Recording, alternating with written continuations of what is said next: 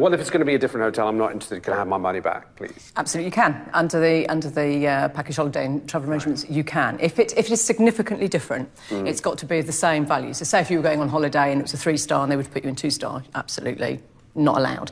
But they have to do a 3-star or better. You know, they can. Yeah, right. They can give you a better accommodation. But if they make a substantial change to your holiday, you are allowed to just say no and have a full refund.